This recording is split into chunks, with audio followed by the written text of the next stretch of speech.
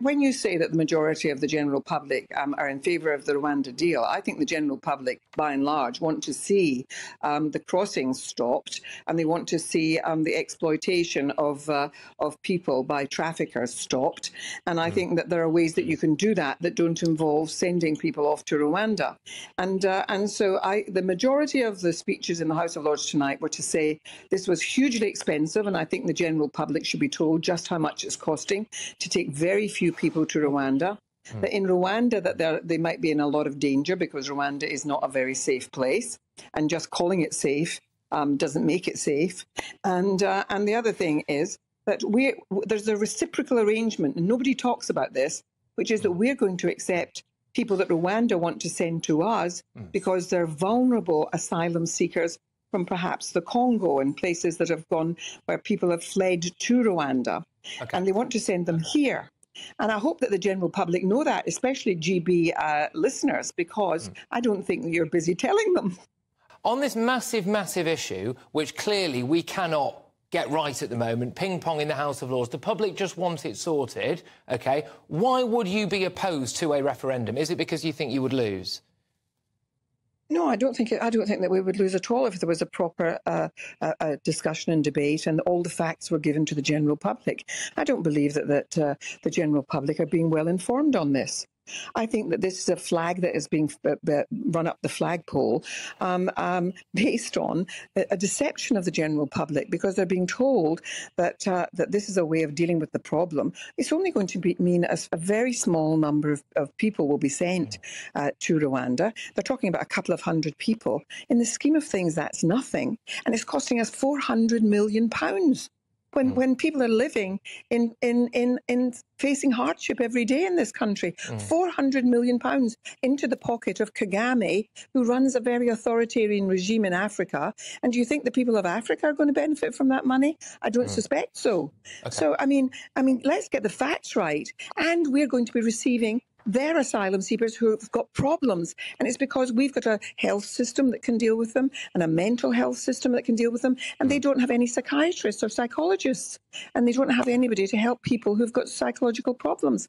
Okay. As a country that had genocide 30 years ago, and where a quarter of the population has mental health problems. OK, yeah, no, fair points. But do you think the Rwanda plan shames us all? Do you not think it's shameful that we spend £8 million a day on housing illegal immigrants? People don't now feel safe in their communities because of things like migrant hotels and housing. But you're saying illegal immigrants. You're saying they're people applying for asylum. Okay. You're making a judgment already. You're basing a judgment already. I am, yes. No, I am, and I'm not making any bones about that. I don't mind you saying that, because that is exactly what I'm doing, all right? So people who have entered Britain illegally, in accordance with the illegal migration bill, and people are now using up housing stock for some of these people. Do you not think that shames Britain, or do you not care? No, I don't think it shames Britain. I think it's actually one of the things that is a great value about Britain. That a young single mum who's fleeing domestic violence can't get a flat because somebody who's just arrived here can. You think that's something that you value about Britain? I think that Britain is a country that is trying to solve its social problems. And there are many, and I have argued for domestic violence, people fleeing them to be given accommodation, of course. But you're really not arguing this fairly. You know that. You're being controversial just for the sake of it. Oh, I'm not being controversial just for the sake of it. No, with respect, I think I'm holding a mirror up to the population more than you are. Stop it. Just stop it and listen. There are people who are fleeing Syrians. Syria has the worst reputation for torture of probably most countries. There are people who are fleeing Afghanistan, who basically worked for the British Army, but who couldn't get out in the evacuations. And we have left them stranded. And so they're the people, and often they're joining members of their family here.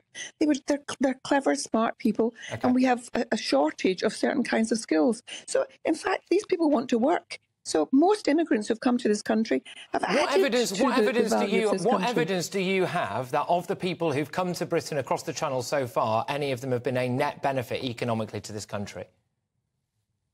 Well, they're not allowed to work. We've made a rule in Britain to say that asylum seekers are not permitted to work.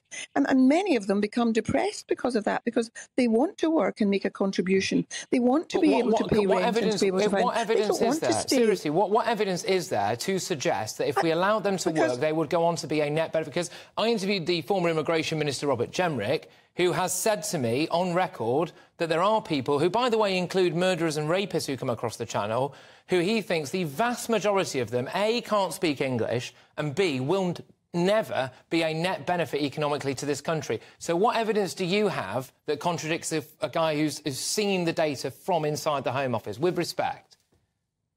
People like you said exactly the same thing about the many Jews who came to this country in the 30s fleeing persecution. What do you mean by that? And they have added hugely, to the benefit of this country. Excuse me, don't tell me... That's an absolutely outrageous accusation that you say people like me have said that Jews fleeing the Holocaust were in the same You've not said it about...